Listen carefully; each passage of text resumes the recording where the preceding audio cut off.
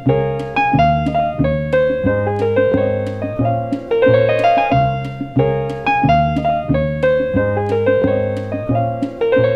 the pilot project this weekend, this is where it starts for us. Me and my team are working hard and came up with the idea that we should launch a test project, and this test project is building of a composting toilet.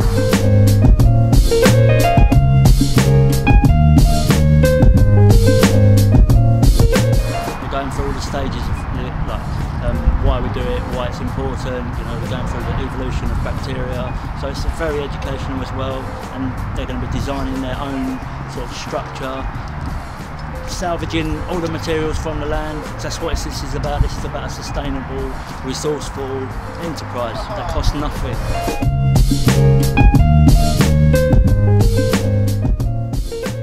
My name's Andrew, or Andy, as I prefer, Huckster.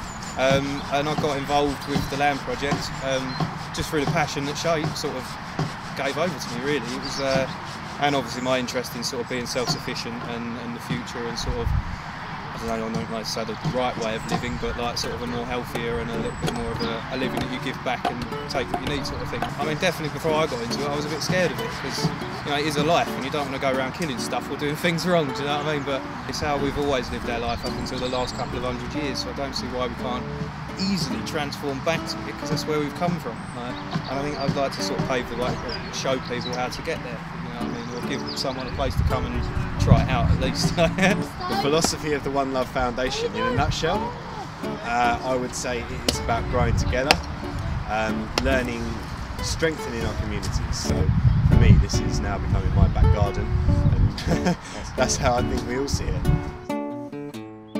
Hello, I'm Liam.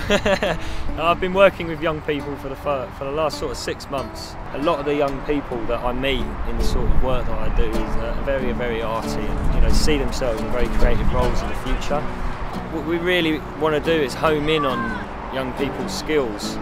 Like I say, guide them into a role that suits their sort of skill base. So we've got the fruiting body of the mushroom there. Where would that have come from? Look. The final aim of the pilot project is to build a compost toilet. But it's not just that, it's the process of getting to that point. And of course, with this pilot project, hopefully we can take it forward, show people that we're active, and to be outdoors and learn about a different way of living, something that should be the future. Methane! Where's methane? What did we say about methane a second ago? It was quite interesting actually to see all the kids taking part and realising that poo is actually quite useful. Poo is very useful.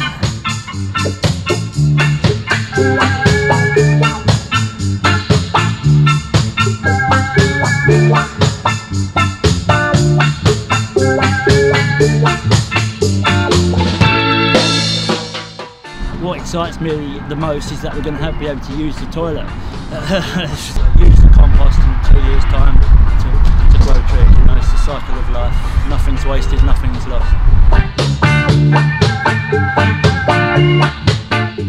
It's fun because they don't just tell you what to do. Like, you have to join in with them. That makes it like you don't just stand there and watch. You get into it.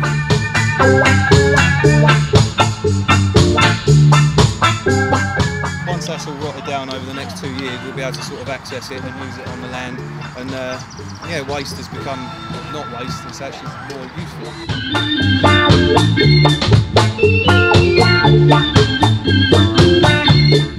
So we working with young people that are currently not in education, employment, or training. And the various programs we have on the go are a means to connect with young people, like I said, to realise their potential and lead them into education and training in the future. Because I mean, I never had anything like this at school. I know most of the children here have never had this kind of experience before. Teaching sustainable living, to me, is something that should be a part of education. If we make a difference with just one child, and that one child goes and lives a different kind of life, then we're successful.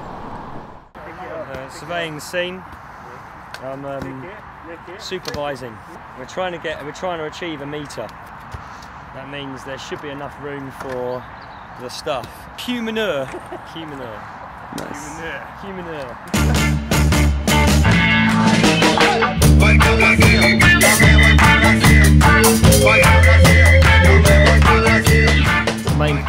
we've got running this summer would be the festival coming up in July 23rd.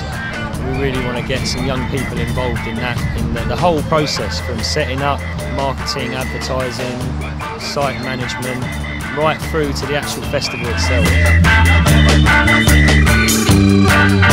I've always been deemed as sort of not as academic or not as much as I can achieve.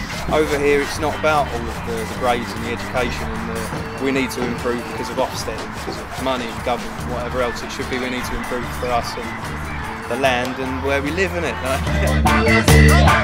Being able to be a part of the process itself as opposed to being told how it works is the most engaging way to learn.